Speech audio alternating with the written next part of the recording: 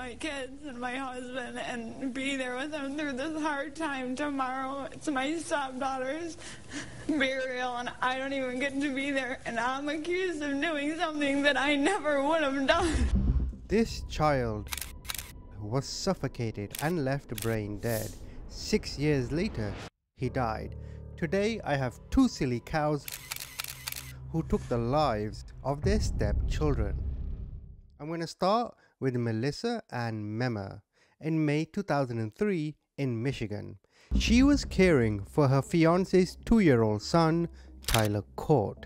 She severely attacked him, tied his hands behind his back, and pushed his face into a doggy pillow for at least 2 minutes. And you may ask yourself, why would she do this? Well, because he was misbehaving.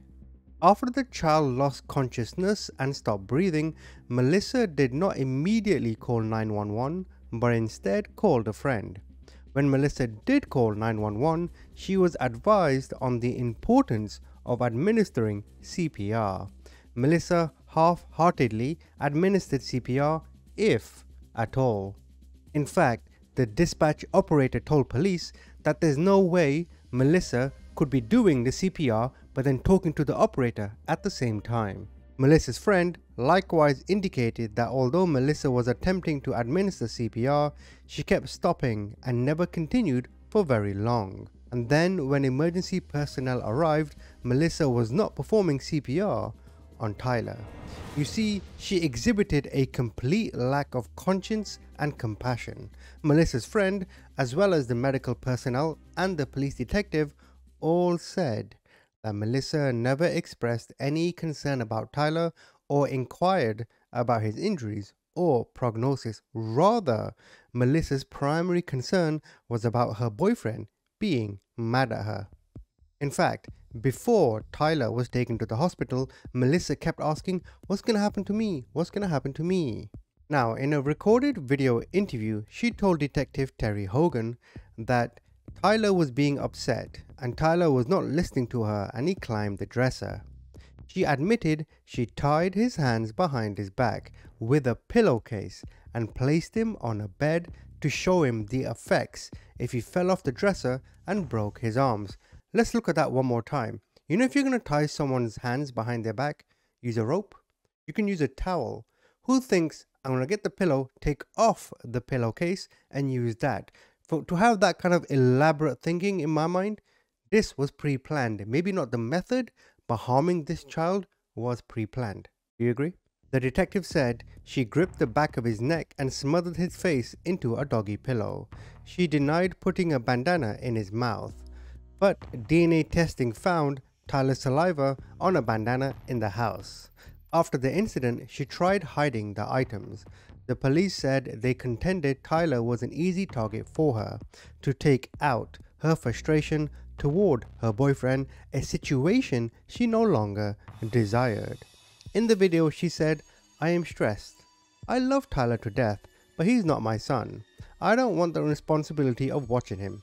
She did say she disciplined Tyler by tying his arms behind his back and placing him on his stomach on a bed in an upstairs bedroom. So after this incident, Tyler survived, but his brain stopped growing. He was left in a vegetative state and became paralyzed. This meant Tyler required around-the-clock care. So he didn't die, but essentially he was brain dead, so to speak. So in 2004, Melissa was convicted of child abuse. It wasn't murder, it was attempted murder. And following a trial, she was sentenced to 25 years in prison. Tyler, in the years after the incident, lived with his grandmother Deborah, and there was some allegation that she did not really care for him. There were some petitions put forward to court. These petitions were for failure to feed, failure to clothe, and failure to protect. But what's important is that being in a vegetative state means that you go to sleep and awaken regularly, and your eyes open and move. But typically, you have lost all capacity for thought and conscious behavior. What kind of way is that to live, eh? And if we fast forward to December 26, 2009, Tyler, 6 years later, in this vegetative state, he died from his injuries. The police were notified on December the 26th that Tyler had died, and he was about to turn 9 before he died. The medical examiner ruled that it was as a result of the abuse that was inflicted by Melissa. Police indicated the boy was being taken care of by his paternal grandmother when he died, and that he had suffered lung damage and possibly some paralysis from the injuries he sustained from the abuse. He was doing fairly well, considering for a while, the policeman said, but he was deteriorating. After being notified that Tyler had died, detectives reopened the case and presented the file to the prosecutor's office to charge Melissa in his death. Remember, initially child abuse, but now that he died, well, it's a murder charge. Prosecutors then authorized a 2-count warrant against Melissa for felony murder and premeditated first-degree murder. The charges were on top of the sentence Melissa was already serving, and on November the 9th, 2011, her 25-year sentence was changed to life in prison. And in 2004, at her sentencing hearing, she said, "I am sorry for what I did to Tyler from the bottom of my heart. I didn't mean to hurt him. This will haunt me for the rest of my life, no matter where I am." Well, that's pretty obvious. You're going to be in prison, you muppet. Tyler's parents and grandparents did not attend this hearing. They just wanted to put this behind them. The prosecutor, speaking on their behalf, said they don't want to experience this again. And the judge, Peter Macaroni, he said that how can anyone be pleased with any of this? Yes, they put it behind them, but nobody can be pleased. A young healthy boy who had everything is killed, and a young woman is now in prison. What I also find quite sinister is that Melissa's mother, Valerie, she blamed Anthony. Anthony is Melissa's boyfriend. She said it was his fault for placing his girlfriend in a stressful, negative state of emotion. Huh? What? How's it his fault?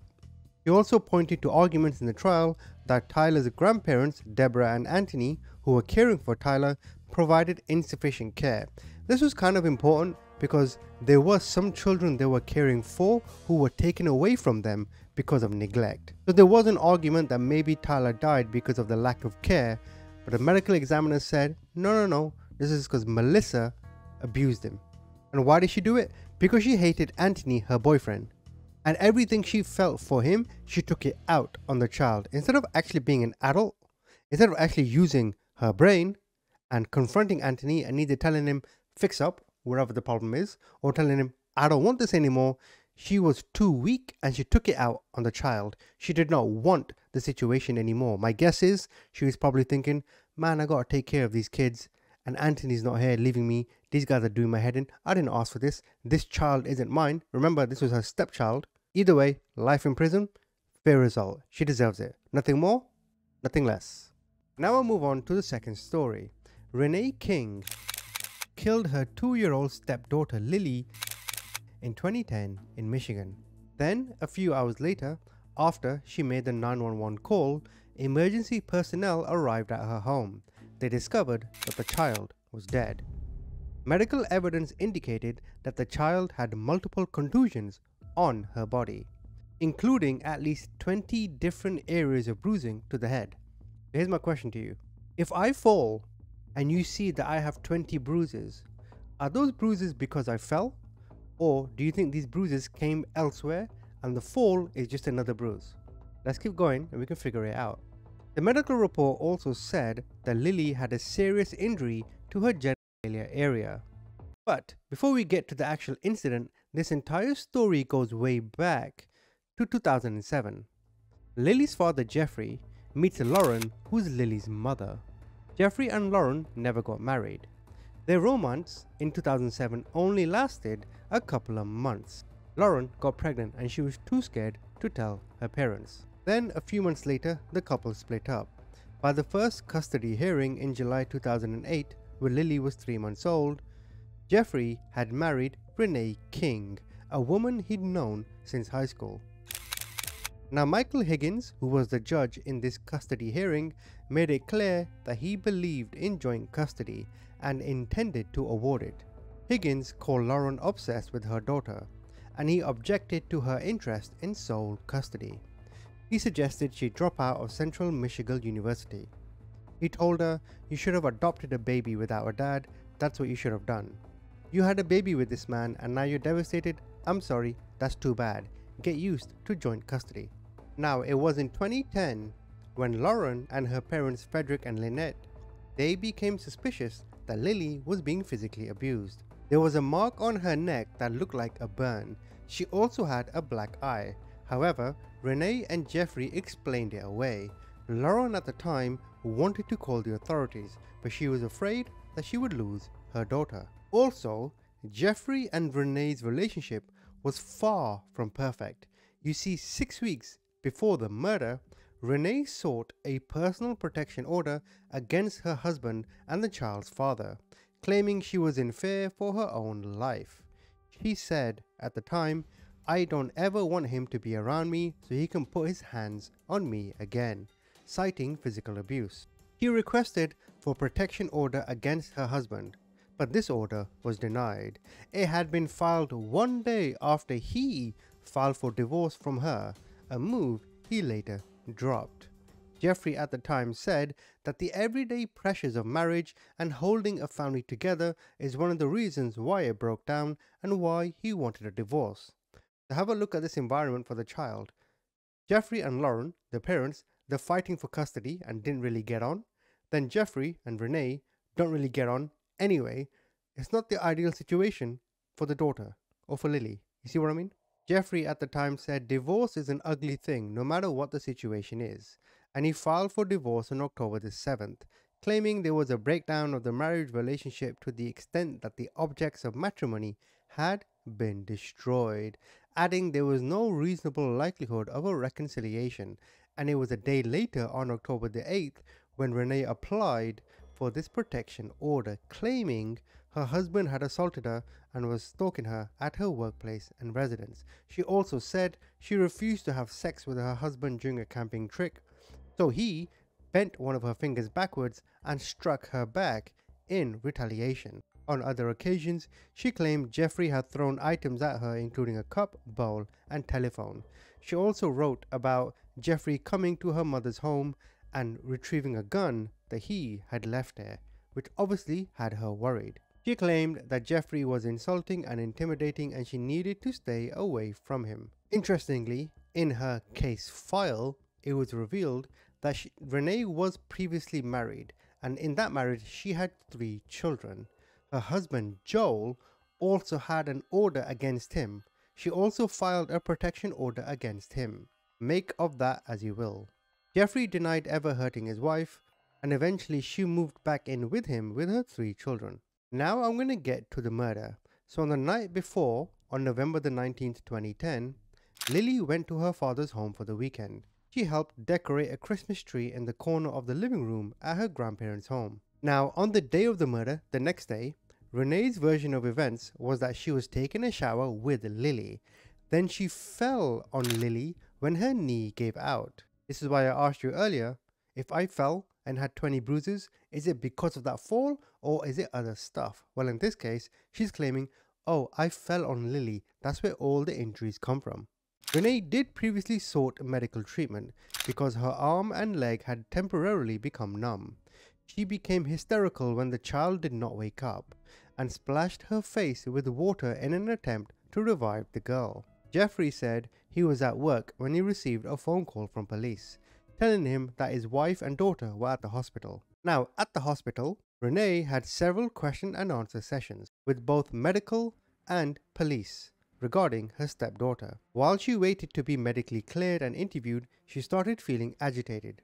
The police department informed her that she could not leave until she was medically cleared and they needed to be notified before her official discharge. At the hospital, Renee's agitation grew, and in a moment of frustration, she tried to leave and remove her IV. The police officers who were present at the emergency department told her that she needed to be detained. So the question remained, how did Lily get all these injuries, all 20 of them, from just a fall? Also, where do these injuries to her genitalia come from? Well, the medical examiner determined that the child died from cardiorespiratory arrest as a result of the head injuries and classified the death as a homicide. Renee claimed that the child's injuries were inflicted accidentally. One of the main issues at trial was whether the trauma was inflicted deliberately or whether the victim's injuries were accidentally caused. Unfortunately for Renee, she gave conflicting accounts of the falls. The prosecutor was allowed to introduce evidence that Renee had previously struck the child in the face deliberately. And the reason for this is because this evidence made it somewhat less likely that she accidentally injured the child in the head, given her previous abuse. Authorities believed Renee used multiple objects before using an unknown object to strike her in the head, which eventually killed her. Chief Trial Attorney Therese Tobin said the number and severity of blows to Lily's head and harm to her genital should convince jurors that they should convict Renee of felony murder, as well as first-degree child abuse and first-degree criminal sexual conduct. He went on to say, the sheer volume of these injuries, the sheer impact of these injuries will show her intent. The devastating blows to her head caused hemorrhaging to her brain, bruises to her skull. Now, Renee's defense attorney Jason Malkovich told jurors Renee has consistently insisted she did not intentionally hurt the child but dropped her twice due to her bad back. Renee took Lily to the bathroom to clean her after she vomited. Then her right leg gives out and Lily falls. She remembers 3 distinct sounds of Lily hitting the walls and the side of the shower. Then, while running to the telephone to call 911, she dropped Lily again. Jason did acknowledge that dropping Lily twice seemed a little odd, but explained that Renee had been falling due to back and leg problems, including numbness. To help Renee's claim, 8 days before the incident, her doctor scheduled an MRI that never took place due to her arrest. Jason attacked the police investigation, accusing New Haven officers of immediately focusing on King as the criminal suspect, believing claims of prior abuse by Lily's biological mother. Jason, the defense attorney, said New Haven police did everything to try to disprove Renee King's story and did nothing to find the truth.